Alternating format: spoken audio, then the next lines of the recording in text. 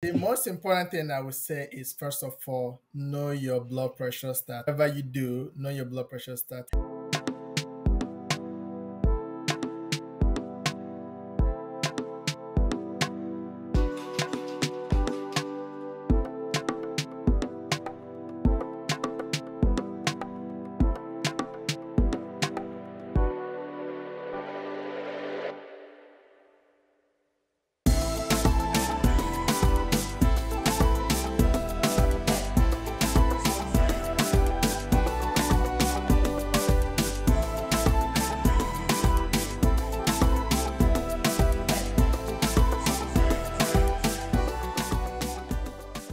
Hello, everyone, and welcome to another episode of your Health Matters podcast by Sorogi.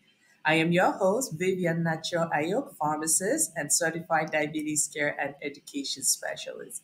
It's always a pleasure doing this show because we get to learn so much, and I'm hoping that this information inspires you, gets you healthy, and living your best possible life. Today, we're going to be talking about something that's really important and has affected so many of us, family, friends. Hypertension is also known as the silent killer. And despite our best efforts, it still continues to be the number one cause of cardiovascular disease and death in the whole world, not just us in the United States. And I think if we're honest with ourselves, there's so many stories we know, friends, family, who have actually been affected by this health condition. So, to learn more about this and what we can do as a community to improve health outcomes, increase awareness, is Dr. Ikechukwu Nwosu. Dr. Ike is no stranger to this show. He's one of our most popular guests. I am super happy to have him come on so we can talk about hypertension today. Dr. Ike, welcome to your Health Matters podcast. Hello, good evening, Vivian. Thank you for having me again to the show. I'm happy to be here, and thank you for our viewers. And I hope you guys are going to enjoy today's episode. Awesome. It's going to be a good one. And just a little background on Dr. Ike. Dr. Ike is a family nurse practitioner out in Washington, D.C. He's been on the show before. Today, we want to talk about something that is so common in our community, hypertension. So, Dr. Ike, how do you really begin to explain to patients at the health center what is hypertension, especially when they are newly diagnosed? How do you approach it, and what is usually their reaction? Now, when I meet a patient or a patient is diagnosed with hypertension, most people might not know what hypertension is. So we tell them it means another word for it is high blood pressure, meaning your blood pressure is high. And somebody might say, oh, what do you mean my blood pressure is high? So in our body, we need our blood to go all over our body to supply oxygen to help our body to function. And all this starts with the heart that pumps the blood through the blood vessels and the arteries. Now, it requires a certain number of pressure to perform this job effectively. When this pressure is higher than it's supposed to, then that's what we call hypertension or high blood pressure. Now, the question is, where is the level where you say this is high?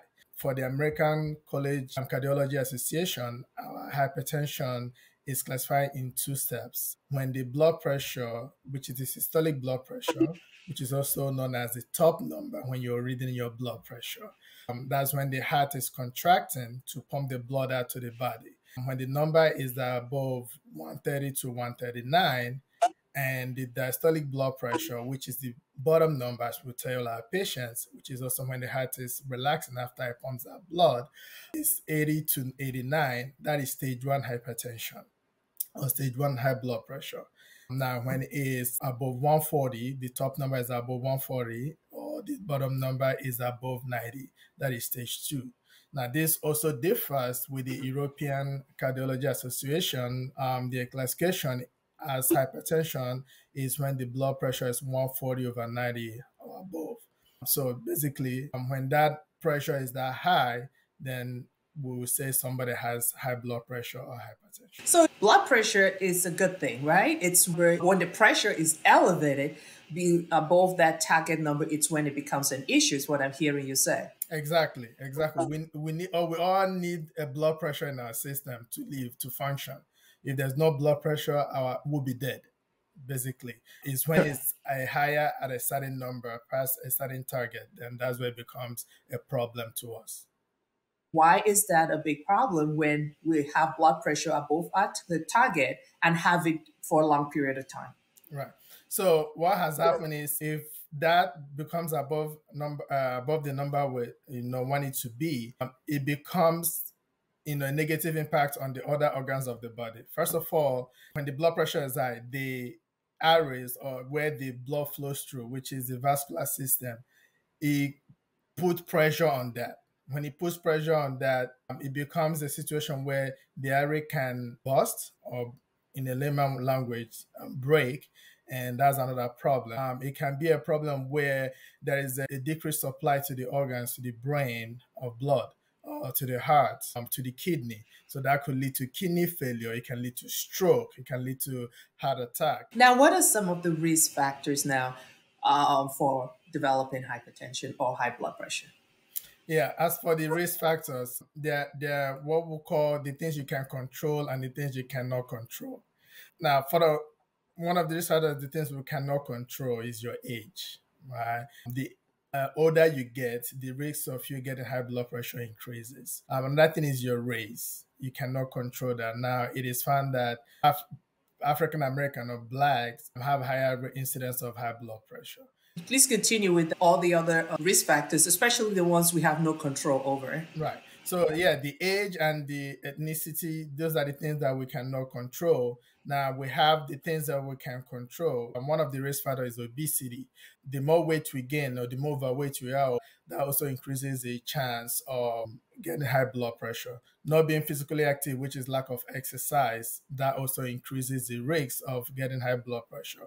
And that thing is salt intake. Our rate of salt intake increases the chance of getting hypertension because salt contains a lot of sodium, and sodium in the body makes us to retain water. And while we're retaining water, that increases the blood pressure in the body. Also, too much alcohol is another risk factor that causes us to increase and high blood pressure risk. Of course, high cholesterol intake. That is another risk factor that we can change that increases risk of hypertension.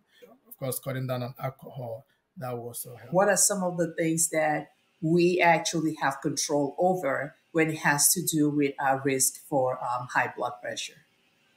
Right. So one is physical activity or exercise. Most of us engage in a sedentary lifestyle where the kind of work we do, we're sitting in the office 8 hours a day. Before getting to the office, we're driving through our car to get into the office. We leave the car, we get into the job, we sit in the job. We barely get time for lunch. Even when we get time for lunch, we're sitting to eat the food.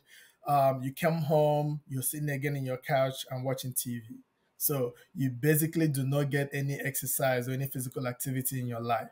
Now it's recommended that we should get at least 30 minutes of exercise a day in 5 days, or a total of 150 minutes of exercise or physical activity in a week.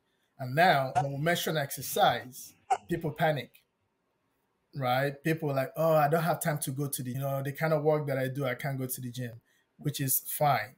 But you don't need the gym to get a physical activity. Just by brisk walking, that helps you to get your exercise in. And by taking the stairs instead of taking the elevator or lift, as they call it in the other parts of the world, get you your physical activity. During your lunchtime, or you could just take a walk around the neighborhood or around your office, wherever have you. That will help you to get your physical activity. So you don't necessarily have to go to the gym to lift weight like me to be able to get your physical activity in. There are other things you can do around you. So you want to cut down on the salt intake. And of course, we talked about the alcohol as the things you can change. Avoid alcohol. If you're a man, 1 drink a day is enough. 1 to 2 drinks enough for you. For women, only 1 drink a day is good enough for you. There's one more risk factors I wanted to ask about. What about smoking? Yes, so glad you mentioned that. Smoking is a very important risk factor. I know some of us know somebody or ourselves who's somebody near us, or even the person somebody watching this today who smokes cigarettes. Smoking is a big risk factor in terms of getting hypertension. I always explain to patients when you smoke, there are so many things that goes in the body. One of them is the constriction of the blood vessels. So when it constricts blood vessels, what happens is also brings back the analogy of my water hose. If you constrict the blood vessels, it makes it difficult for blood to flow through the vessels as it's supposed to. Thereby, increases that blood pressure to go through. So by cutting down smoking, you also help to cut down your risk of hypertension. And if you quit completely, that also decreases your blood pressure risk in a very significant amount. That's a good point you bring there. A lot of time when I talk to people who smoke, they're like, "Yeah, I get it. It's not the best thing for me, but it helps a lot with stress." And you're like, "Well, stress is supposed to be bad for my blood pressure." Right. I always tell patients, you thinking that smoking helps you to release stress, it does not. But smoking is doing more harm than good. Of course, we know other risk factors of smoking where it can cause lung cancer and stroke and throat cancer, which we're not getting into at this point. But like I explained earlier, smoking and resisting stress does not help you in any way. So no, smoking does not reduce stress. Neither does it help you in any way or shape in the body. So, bottom line, smoking has really no health benefits. No, it doesn't. It doesn't have any health benefits. And even other stimulant too, like some people might take cocaine or a lot of caffeine, that also negatively impact your blood pressure and causes the blood pressure to go high. Because all these things, all they do is to constrict the blood vessels. And when they constrict the blood vessels, blood flow decreases. And the heart, what it does is wants to get that blood everywhere in the body. So by any means necessary. So it will force the heart to keep working harder to push that blood through. And so that is why it's important to control the things you can control in terms of these risk factors. We've talked about the risk factors, we talk about factors that we have control over and things we don't have control over, such as age, ethnicity, and things like that. I want to talk about something else that I think is pretty common in our community, and that's the relationship between wealth and chronic health conditions like hypertension. Time we make it there, whether you're here or back in any country in the world, you make it big, and all of a sudden you now have maybe two cars, three cars, right? You have a driver that or a chauffeur that carries you around, right? Now there is that reduced physical activity that is a status thing, right? You've made it. Why should you have to walk to the bus stop? The whole point of working hard was to get to this point so you can enjoy all these things in life. And then you get there, and then someone like you and I come along, Dr. Ike would say, "Hey, I need you to walk more." It's like, are you kidding me? How is that all of a sudden a bad thing? Right. And that comes to the sedentary lifestyle that I was talking about earlier. And like you said, we've achieved this. Now we have that car. You want to show off that fancy car. So if you're trying to go run to the grocery store, you hop into that car. If you're trying to go to church, you hop into that car. Anywhere you want to go, you hop into the car.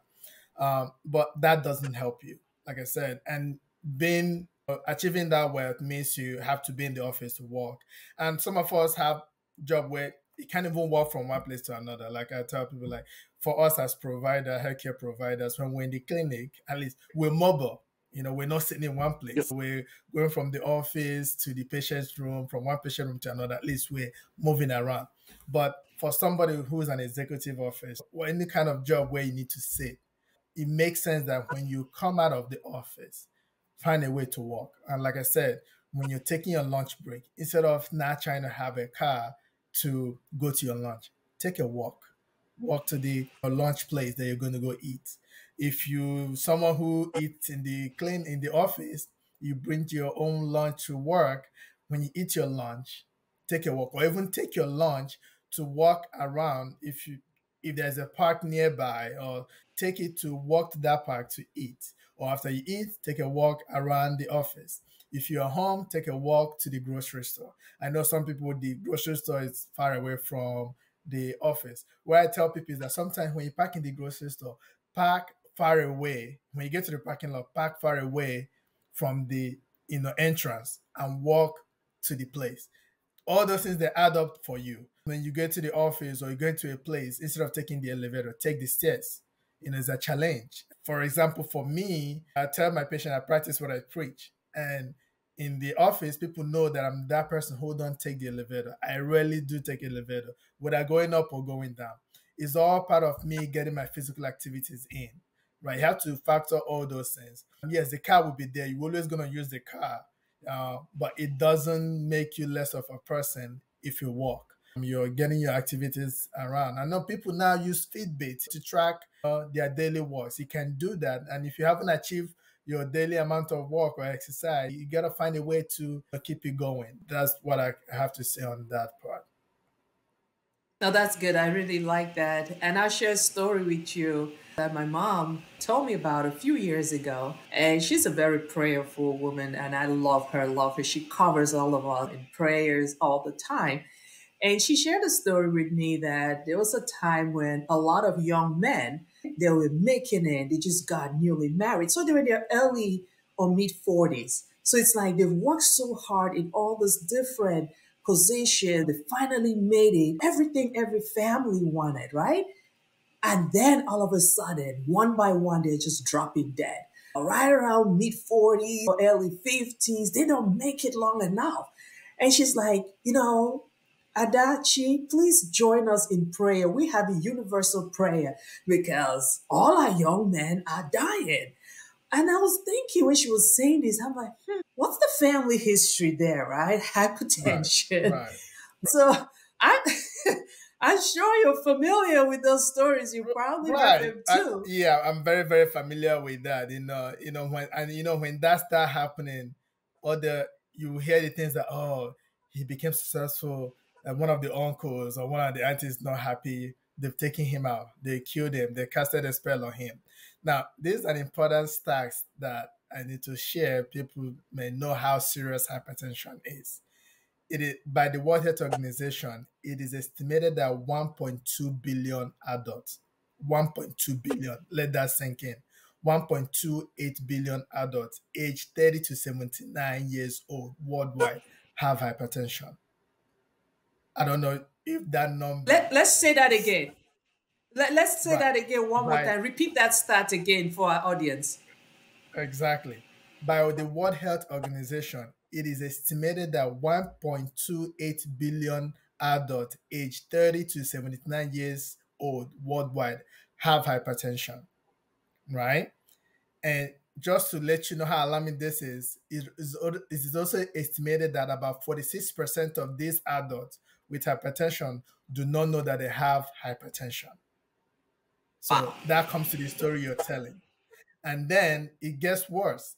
Less than half of these adults, 42% of them with hypertension, are diagnosed and treated. So you see how it is. 46 do not know they have it, but only 42 are being diagnosed and being treated. Right. So that's how alarming it is. Now, hypertension is a major cause of premature death worldwide. So that comes to what we're saying. You achieve this status, you don't, get your checkup done, then your blood pressure is high, and one day, boom, somebody drops it. And like, remember at the beginning, I said hypertension is a silent killer, right? Awesome. You're People don't right. check. You're right.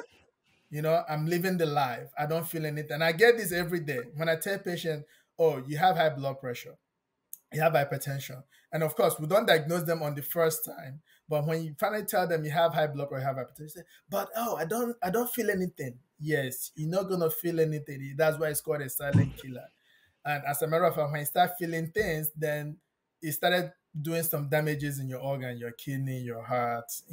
So that is why everybody needs to be aware of their blood pressure. And like you said, the story you just told about your mom calling your prayers. Yes, prayers are good. Our moms pray for us all the time.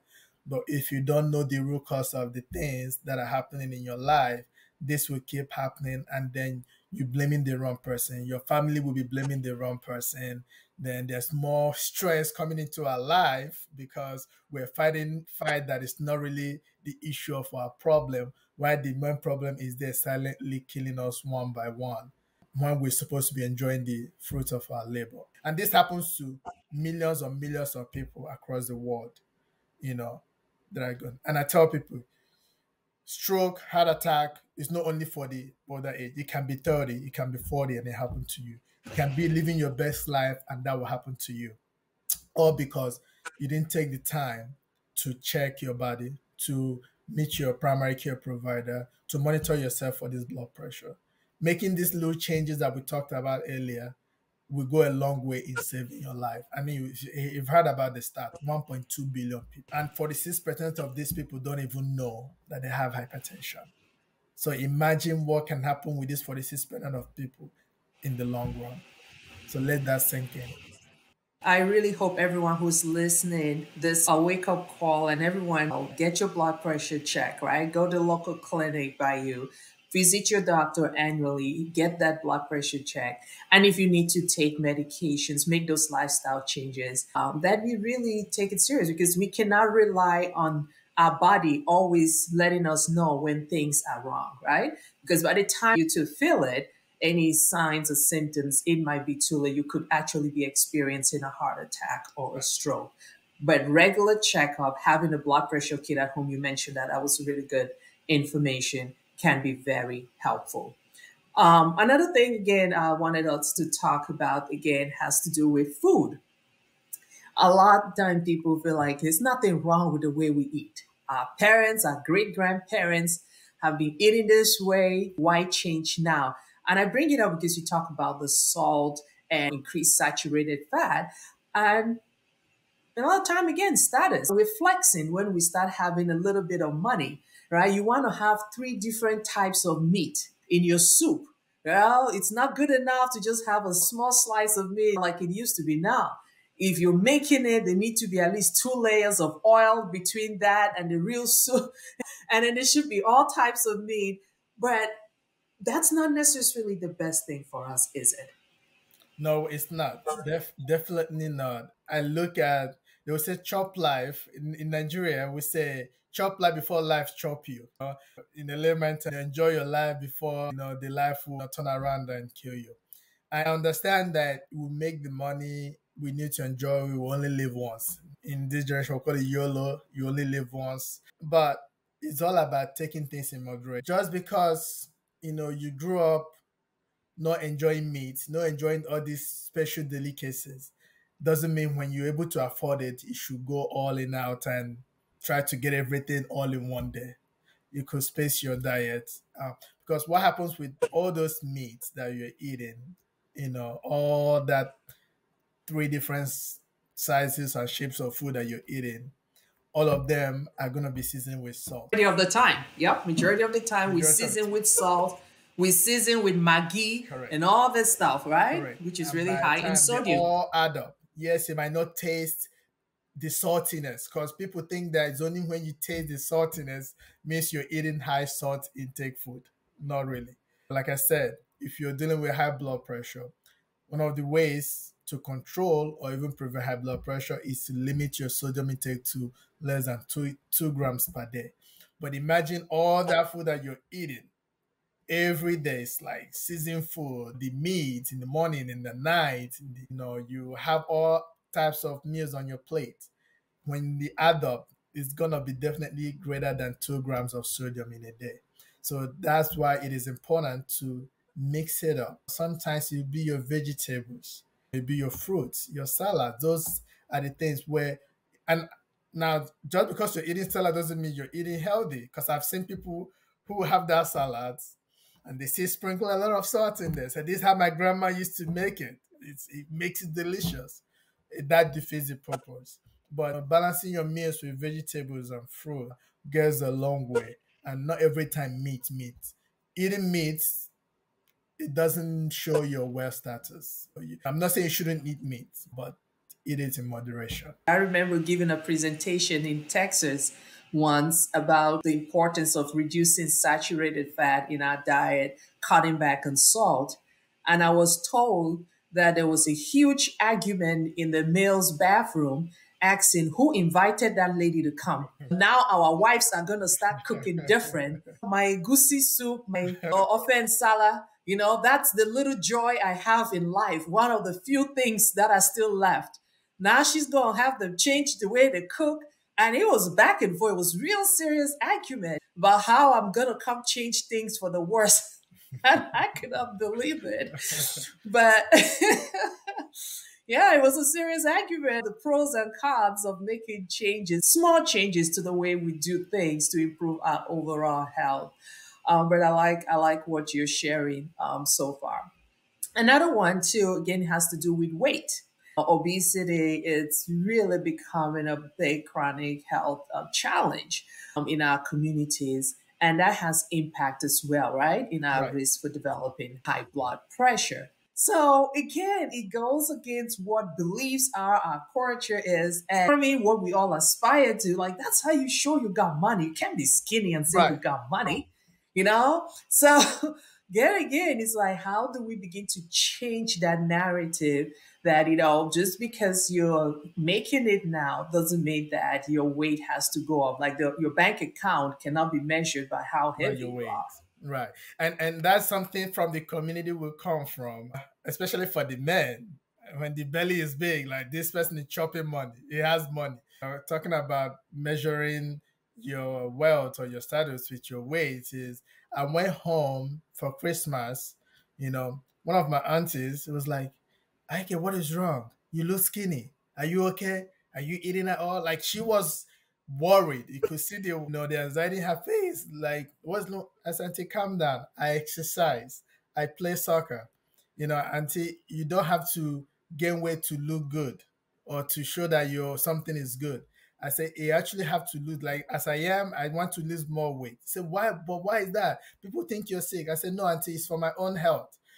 So like you said, people should know that it's not when you gain weight. You could look physically healthy, you know, by eating healthy, cutting down on those junk food, fatty food. And like you said, when we get money, sometimes we don't even eat at home again. We don't even, now that we shop right back home, all these fancy people want to go there, show that you're eating your ice cream, you're eating this, you're eating that, take a picture of it, have this meal here, have this one here. People go on vacation, they take a video of this meal that they order. They're like, yes, I'm living the life, I'm on vacation. But what happens on the long run increases that obesity risk. The obesity risk in turn increases your risk for high cholesterol. High cholesterol in turn increases your risk for high blood pressure. Because what happens is that plaque buildup in your vascular system in the arteries. Those fats accumulate and accumulate and accumulate. And what it does then, it increases that blood pressure, ability of blood to flow through that vascular system. And that increases causes hypertension. And long run, stroke happens, or you have heart attack, heart disease, kidney failure, or even death. So I want us now to go into management and end things up with prevention. Yeah, people can be told finally, hey, I'm aware, I get it, I have hypertension now. They're diagnosed with it, they're put on medications, but the problem is having to take that medication every day, especially for a condition that they probably were not feeling any symptoms, right? They were not feeling anything. And all of a sudden, you're going to have them start taking a pill or two every day. And I've had people say the medications make them feel worse than the hypertension. I It's get like, that a lot. take for example the water pill, right? We call diuretics, right? They go to the bathroom a lot and they're like, I was perfectly fine until you told me I have hypertension or high blood pressure, put me on a medication that has me constantly going to the bathroom to pee. How can that be better for me? So help us understand the benefits of taking blood pressure medication. When we're managing high blood pressure, not everybody gets to be on medication, because that's one of the things that scare people away from coming to the clinic or visiting their primary care to get themselves checked up. Because some people just hate taking medication. So I always say, just because you're diagnosed with hypertension today doesn't mean you're going to be on medication. Now, it varies case by case from person to person. A young person comes in now diagnosed hypertension, we have a heart-to-heart talk with it. We talk about all the differences that we can make in our life to lifestyle changes we can make and to get that blood pressure normal. 9 out of 10 times or 7 out of 10 times, the person is going to adhere to this exercise, try to eat healthy, and to try to get it down. So there's some group where that lifestyle changes alone will help to lower the blood pressure and keep them off medication great. Now the other group where we've tried out lifestyle changes in a month, 3 months, nothing has changed. And we see that the blood pressure keeps going up and up. That's when we have to have the honest conversation. Hey, we need to, go medication route. In addition with you continue your lifestyle changes. But the medication route will help faster to get this blood pressure well controlled. There are different medications, and sometimes some people will do well on just one medication alone. Some people will do well by a combination of medications, depending on how it is. But majority of the things the blood pressure do for our body is that it relaxes the blood vessels. When it relaxes the blood vessels, what it makes it, then it widens it. Once when it's relaxed, it's not contracted, right? And when it's not contracted, so blood flows easily. So that's one of the things that these blood pressure medications do to our body. So when the blood flows easily, it thereby decreases the blood pressure. And now talking about the water pill that you talked about, what does it do? It eliminates extra water from the body. By eliminating that extra water from the body, it lowers our blood pressure.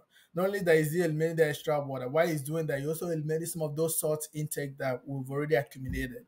And so with that, so it's doing two jobs, eliminating the salt intake, too much salt in our body, at the same time eliminating the excess water that's causing overload in our vascular system. That lowers our blood pressure. So the more they take it every single day, that will help to keep that blood pressure normal. And case by case basis, we look at how well the person is doing that along with lifestyle management. Sometimes we just because they start medication today doesn't mean they're gonna take it for the rest of their life. Depending on how well they're doing. There are people we take off the medication and have them focus on the lifestyle management and they will still perform very well on that. But when it can do well on your lifestyle management alone, we help you with the medication. And it's very, very important that when that medication is prescribed, you should take it every day as prescribed, unless otherwise directed by your primary care doctor to say, okay, it's time to, cut down or it's time to take you off from this medication because you're doing well. Some people can manage with making changes on nutrition, increasing physical activity, right? Keeping a healthy weight, reducing stress. And also, we have situations where people were started on medications, they continue to make those changes and how to come off those medications. Correct. Correct. Yeah, exactly. That's like I said. Yeah, the more you continue to make that life changes, it gives you a better chance actually to coming off those medications. But I always encourage patients. You don't come off unless your provider directs you to come do so, because abruptly discontinue some of this medication can shoot up your blood pressure.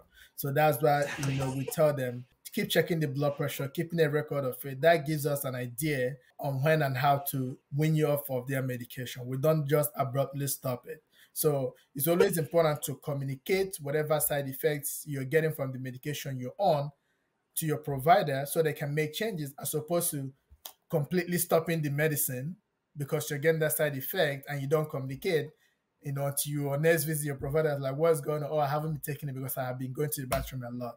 You could have communicated that and they would change it before your next visit, because they don't necessarily have to be in the office or the clinic for your medication to be changed. So that's something where communication becomes important, when you experience any negative side effects from medication that you're on. Now, I like that point you make. I've seen it happen too many times. And you're sharing that, and I was thinking about this young lady who was a metro bus driver, and she was only taking her medications on the weekend for blood pressure. And I'm going, what's going on here? And she's like, well, I'm driving the bus during the day. I cannot be stopping to go pee. So I'm like, did you tell your doctor that? It's like, no, I figured when I come back in 3, 6 months, I'll let her know. I'm like, no, no, no, no, that's not how it's supposed to work. But yeah, same thing. And she was just like, you know what, this is not going to interfere with my job.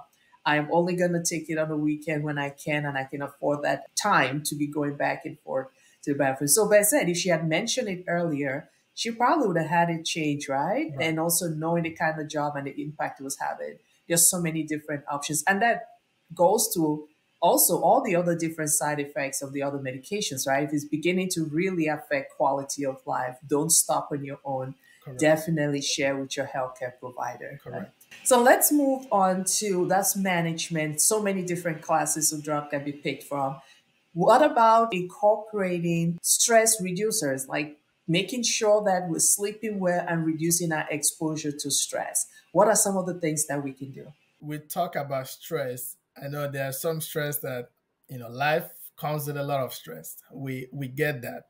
There are some things it cannot prevent, but it's always very, very important to take a break in life. Whatever you do, take a break to rest. Take a break from hustle and bustle of life. Some people find good ways of managing stress. You could do that by watching comedy shows. You could do that by sleeping. Sleeping is a major way to release stress. At least getting a maximum of 7 to 8 hours of sleep a day or a night. I always tell people when managing stress, sometimes you have to look at things you can control and things you cannot control. There are things, the stressors in our life that we can't control. And those that you can't control, you have to learn to let it go, right? You do your best, you let it go. I know it's difficult. Everybody have different things in their life that is going on. But if you can't control it, there is no benefit in worrying and worrying and worrying over it. If you need to talk to somebody, if it's a mental health stress, you want to go talk to somebody who is specialized in mental health. Mental health, especially from the community we come from, when you say, "Oh, I'm going to see a mental health provider, a psychiatrist, a psychologist," they say, "Oh, this person Or is therapists. crazy." A therapist. So, talk to somebody who is well equipped to listen to you and give you evidence-based guidelines on how to cope with your stress. It is very, very, very, very important in our life. And everybody needs a therapist, no matter how big, how small you are, no matter what is going on in your life. Even when you don't think you need it, if you talk to one, you'll be amazed and the things you can unravel, things you can unpack it. And when you get that off your chest, you would see a big load off you. And that's one of the ways you can relieve the stress. And sleep is very important. One of the things is that if you can afford it, get some days, treat yourself to a massage. You'll be amazed to what that helps. And some people say, but I can't afford to pay $150 to $100. If you're watching this and you're in the United States, use your Groupon coupon. Yes, sir. You will be amazed at how much massage goes on Groupon. You print that coupon, $40, 30. I know, of course, not everybody can afford that, but if you can, it cuts it down from being 150 for 1 hour massage to $40. And you go there and trust me, you get the same quality massage as somebody who paid 150. That goes a long way in relieving stress in your body. Exercise releases stress in your body. When you do Yes. that exercise, I don't know, but everybody who does that will tell you after they finish the exercise and come home, take their shower and relax, you will see it's like a weight have been lifted up your body. So those are ways of managing your stress. Meditations too. Meditation Correct. helps a lot. A lot of time when you meditate, you're able to bring down your stress level and your blood pressure goes down as well. Prayer is really key as well for people who do it consistently. They could tell you, what is it we say again, right? What God cannot do does Does not not exist. exist. Yep. Now you're talking my language now. So prayer, it's something I know is very big in our community. It helps a lot. Prayer groups, our church groups, our soccer groups on the weekends, good ways of reducing stress. And talking about that, the group is a very good thing. Even here in the States, that's something that's becoming popular in the African community. And I hope every other community can embrace this. Physical activity group. Even I myself, I have my own, men group where we midweek and weekends we come in, we play soccer, we relax, we have fun, we talk. And one thing that is in common in that group, everybody always says, this is a place that I come in, I forget my problems in life. Everybody says this all the time. I come this place, I forget my problems in life. I enjoy having time with my brothers. And you're right, even here too, I see so many of the groups, and sometimes they've been going on for 10, 15 years. One more thing, when we're still talking about physical activity, I see that in our community is more common with the men. Men seem to have this kind of groups. Sometimes even more than I see people with multiple soccer groups, right? You guys have to come teach us something because us, the ladies, I don't know, we do so many things good, but this one, when it comes to physical activity, I don't think we're doing well. We're doing so well. We need to come learn. We need to come find out what you guys are doing So we can also begin to do it too. Because I don't know if women exercise groups, especially around soccer or anything for that, that's been going on as long as I've seen some of the soccer groups, men's soccer groups in the area. Now, one of the things I recommend or I've seen for women is the yoga groups. Yoga is a good Ibiakwa, way. yoga. Yeah, You have come again. yoga is a good way to relieve stress. And I see some women are very interested in this, you know. Now, Yeah. you might say that some yoga classes might be expensive, and that is where it comes in, where people can form their own group at home, right? You Yeah. can even share where you can interchange your homes to share among your group, or go to the local community areas or field, to do. I see that sometimes even when in my soccer, when we go play a soccer, I see the women on the other side doing their own thing, and that thing is dance group. Dance classes is a good way for women to get their physical activity. You're enjoying Well, that Zumba is physical. good. I Exactly. love So, Zumba so class. it, I it love does my that's like Zumba. exactly. And I'm sure by the time you finish that, you're sweating, you know, the body is pumping, you're rejuvenated. So, it doesn't have to be soccer. There are so many ways that, anybody can, form a special physical activity group. Even you can create your own game that gets your physical activity going. You come in, you talk, you start your activities, you're finished, you go home. Those are the things that I can recommend for women who are watching this show. All right, so they don't come for me, right? We're Right. not going to form soccer, but we can do our dance group. There's so much Exactly. more. We can make it our own, right? Exactly. Alcohol is something that I want us to talk about because a lot of time we see so much of it in our community. Sometimes there is that binge drinking, because we think we're living the life, we're having a good time. But, over time can become a problem, right? I'm not saying you cannot enjoy a glass of wine here and there. Alcohol, too much intake of it can contribute to developing hypertension. So, what would you say to our friends, our community, when we go to enjoy the baby shower, the graduation, the weddings? It's all right not to have all the alcohol that's there, right? It's Correct. okay. Correct. One drink daily maximum for women and two drink for men. So you want to keep it at that minimum to avoid negatively impacting your life on your daily basis. Avoid abusing it. This has been fun conversation. I think we've covered enough in here, make increase awareness, hopefully give everyone something to do, to think about when it has to do with hypertension. We want to always end things up with one or two things that you can leave the audience with that they can start today. One or two things that, if nothing else, right, changes, what would you want to leave people with regarding hypertension or high blood pressure? The most important thing I would say is, first of all, know your blood pressure status.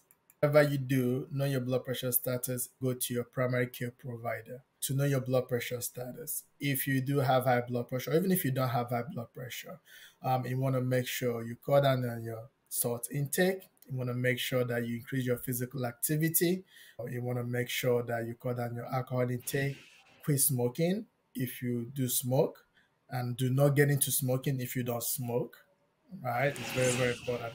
And cut down on your stress level.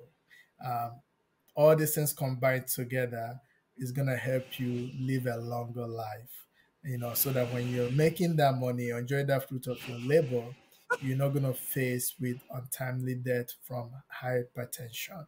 As we know, and like I said earlier, the numbers of people living hypertension is alarming. And even if you fall into that number, you have things to do to get it better, to control it, to get out of it. And like I said, being aware is the first step. Because don't be the person who will say, what I don't know cannot kill me. Ah, This is the situation where what you don't know can kill you. So it's very, very important that we, all our viewers, to know, do you have high blood pressure? Because I bet you all the people watching this, one or two person knows somebody around them who has high blood pressure. So that's also opportunity for you to check to yourself, do you have high blood pressure? If not, share this video to all the people that you know, or even people that in your platform, in your social media platform, your family members, your aunties, you could be saving a life. that's what I'll leave on this with. It'd be also great if we could share information too that can improve our health, help someone else also live a healthy and happier life, but increasing their awareness and they know that, if you're diagnosed, you're not alone. There are things you can begin to do to improve your health. So thank you. So please, everyone, I hope you share this video once you get hold of it.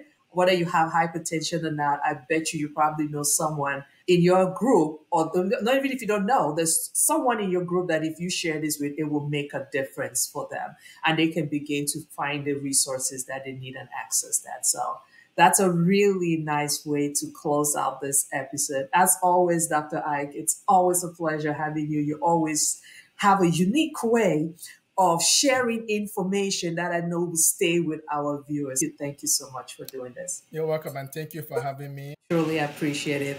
And that's the end of our episode. Thank you everyone for watching. And for more information, please visit our website at sorogi.com. You can also follow us on Instagram, Facebook, LinkedIn, you name it, all the different social platforms. We're there as Sorogi Health. We also have a YouTube channel. Please share this episode. We want to hear from you, what you like, what are some of the things you want us to cover in future episodes. So until we meet again, stay blessed. Know that your health matters. Thank you all.